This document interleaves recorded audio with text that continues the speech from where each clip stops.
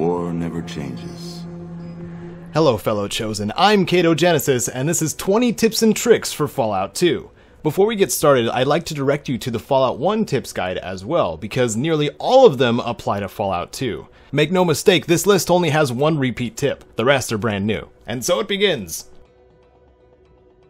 The first and only repeat is a reminder to turn up your combat speed. Enemies and NPCs move insanely slow by default when you're in combat. Thankfully it's evident when you first start up the game, so that and this tip will serve as a reminder.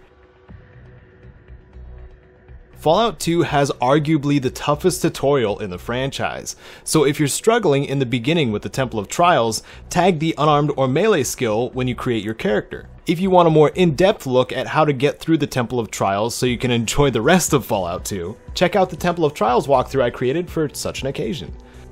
Chosen. Unlike retrieving the water chip in Fallout 1, there is no fail-state timer in Fallout 2's main story. Hakunen's dreams do mark the passage of time, but by the final one, the game will still continue. Fallout 2 pretends to have a timer in which you must retrieve the Gek, but it's simply meant to create urgency. Again, the game will not end if Hakunen reaches out for you the final time. Some containers in this game, such as lockers and refrigerators, have an open and close animation. In order to check its contents again, you must close it, then open it once more. Choosing to close the container if it still has loot when you're done will both remind you that something is inside and save you an extra animation when you go to open it back up. For the tribal that likes to steal everything from everyone, take note that the sneak skill plays no part in whether or not the filching is successful. The steal skill operates on its own, and as mentioned in the character creation guide, is affected by the weight of the item you're taking and perception and facing of the unfortunate soul you're stealing from. When it comes to stealing too, yes, of course you can plant explosives in people's pockets, but save beforehand because planted explosives can sometimes cause the game to crash. Beware that if your target is someone important or it doesn't kill them, it can end up putting you in combat too. Charisma has an extra use in Fallout 2. Previously just a conversation and skill modifier, Charisma in Fallout 2 directly affects your party capacity. Every 2 points is a companion slot, so you can have a maximum of 5 companions with you, and there's plenty of choices. 14 in fact. Temporary boosts from chems like Mentats will also work for recruiting more members to your group, but you'll have to do it each time if you excuse them. Companions and NPCs are notorious for getting in the way, even in modern games. This wasn't an option in Fallout 1. In the sequel, however, you do actually have the ability to push them out of the way. You can do so by switching to the cursor, bringing up the mini menu by holding left click, and selecting the push icon. You can also go on a Brahmin tipping spree this way.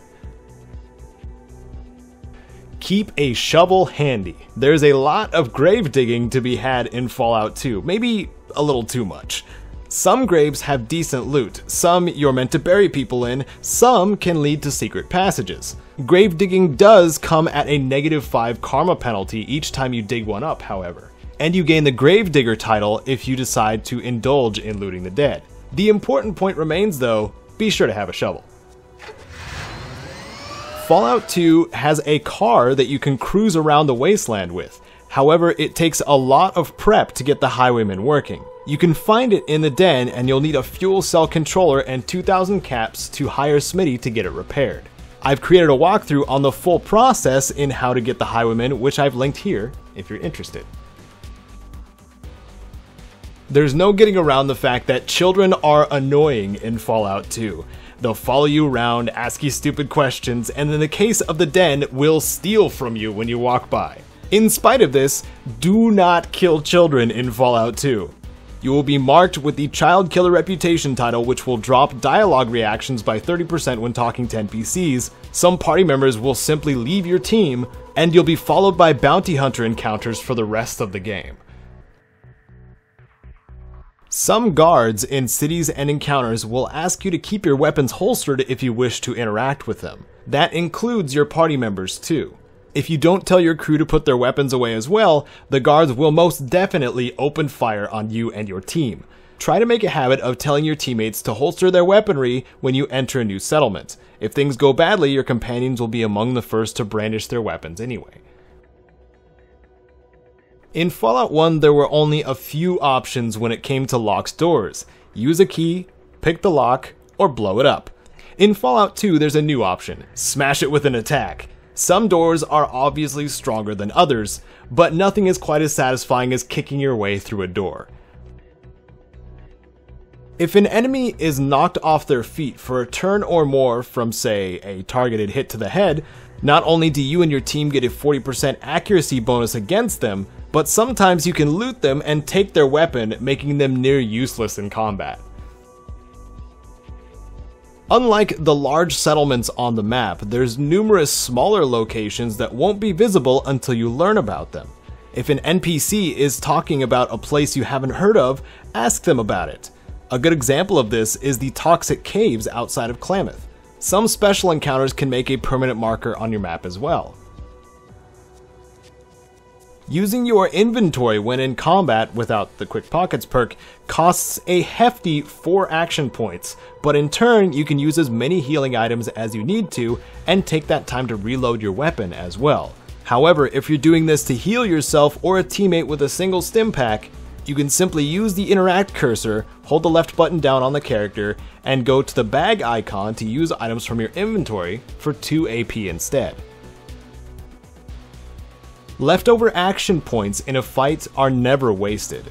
If you choose to pass your turn with AP available, it will go directly into your character's armor class until the next turn. If you're wanting to play defensively instead of running away in a fight, use one attack and pass the turn to convert your action points into an armor class boost.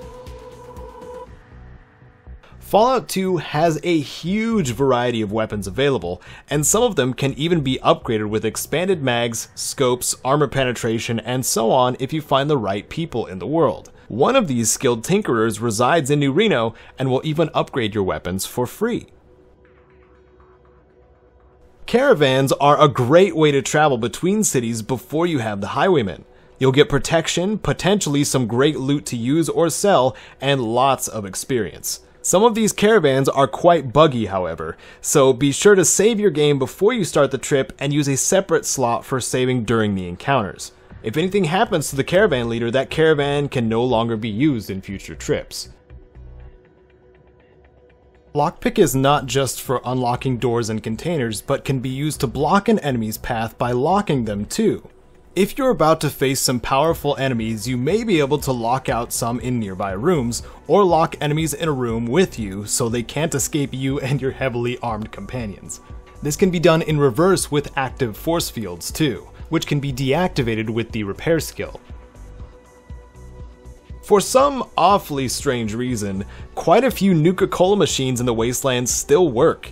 Plunk your coin into them and they'll sometimes violently eject a not-so-fresh Nuka-Cola. A couple of attribute rolls are made to see if you dodge out of the way fast enough too. You can purchase 15 to 30 Nuka-Colas per machine, but stranger still, these machines do restock every few days. And since Nuka-Cola has a higher value than what you pay, you can flip these bottles at local vendors. Tell me, fellow Chosen, what kind of tips do you have for Fallout 2? Please leave a comment to help out your fellow Wastrels. If you'd like to become part of those credited on screen, among a few other fun perks, you can do that by heading over to the Patreon and supporting the channel for as little as $1. Speaking of, thank you to Wasteland Legend Sven, and thank you for watching. This is Kato Genesis wishing you a safe journey in finding the Gek.